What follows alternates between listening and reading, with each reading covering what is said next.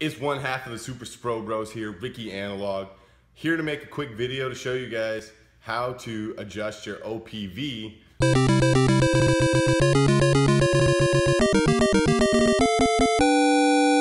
If you are not getting the pressure you would like. Now, the OPV I'll be adjusting is on a Nuova Simonelli Oscar. This is my home machine. The part is ordered from Electros, which is a coffee company in Italy that somehow gets their hands on dirt cheap OEM Nuova Simonelli parts. And they make all kinds of mods for the Oscar, which is great because the Oscar is a cheap machine as far as price wise. You can get them used on eBay for about 400, 500 bucks, and then you can mod them out to make a machine for your home that makes really cafe quality espresso.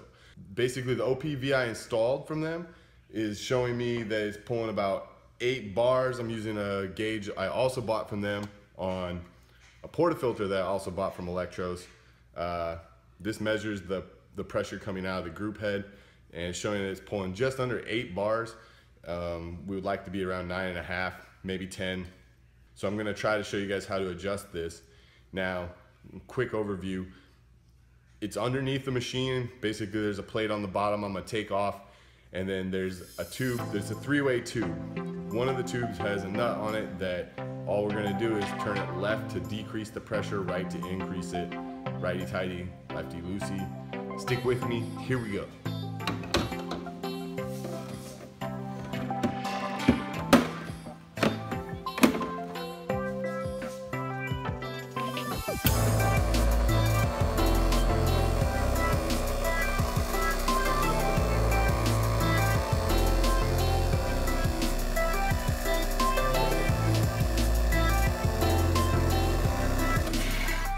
It's actually closer to 7 bars, but it does leak a little from the outside edges of the portafilter basket. And you also notice that we run this test. Let me take this off real quick, show you. It's with no filter in the basket, and that's important. You might think that that's because I have a bad group head gasket. That's not the case. The group head gasket is actually less than 2 months old. Still has a lot of rubbery bounce to it. It's not cracked and dry. So I'll just take into account that there's a bit of leakage, so we'll assume that maybe that pressure is a little bit higher than 7. We'll say like 7.5. Still, we need to adjust that OPV, so let's get in there.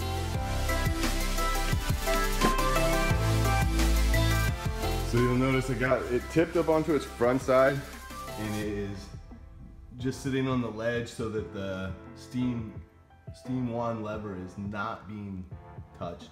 I put this chair here for safety in case the machine gets top heavy and falls forward. I would hate to have this machine fall.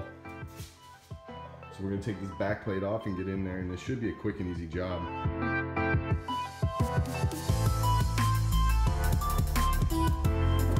Machine opens up. Right here is the nut I'm talking about that needs to be tightened or loosened. For our case, we want more pressure, so you need to tighten it, because it'll restrict the flow and create more pressure.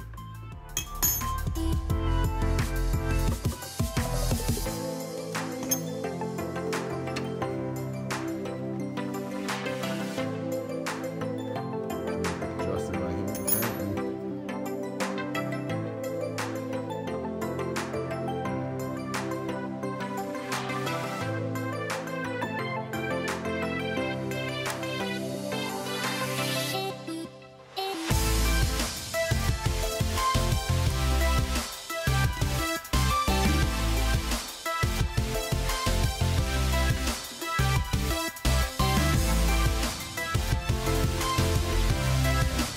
Adjust it a bit. We're gonna put this one on and see.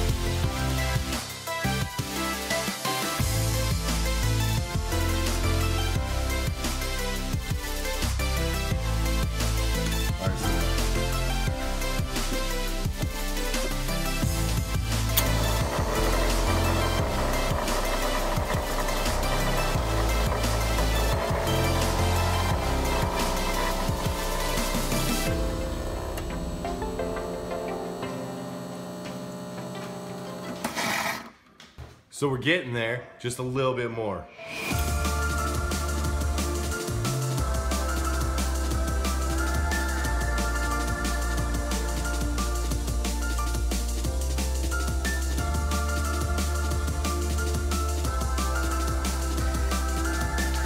just a bit too far.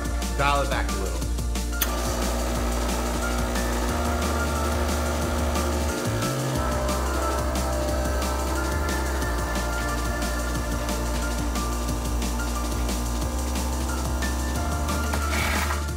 Now, I'm not actually flipping the machine over every time I do this. I'm actually just holding the bottom on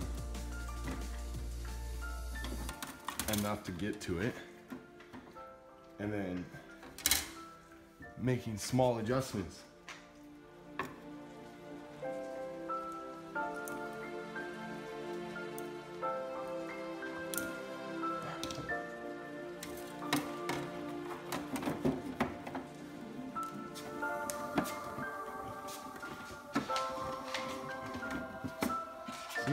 Just like that, it's ready to test again.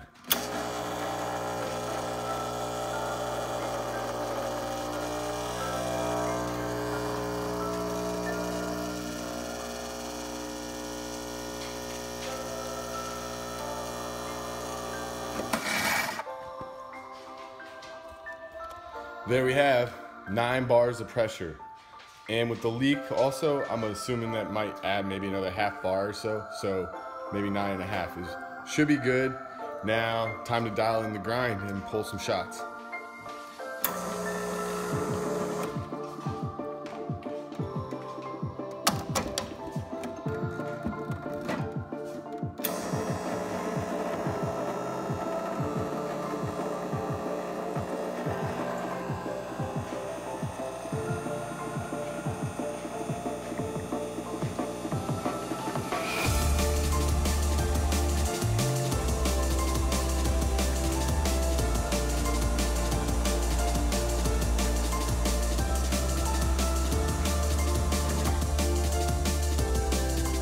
Alright guys, so that's it. Thanks for joining me on this adventure. I'm happy the machine was able to get adjusted correctly. I'm happy my pressure is now sitting around 9.5 bars.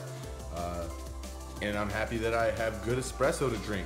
So I want to shout out to Electros for providing me with the parts and also the information on how to adjust the OPV. And Cat and Cloud for amazing beans. This here is the answer. If you don't know about Cat and Cloud, check them out. God, they're good beans. Woo! Until the next episode of Super Spro Bros, bang them back, baby.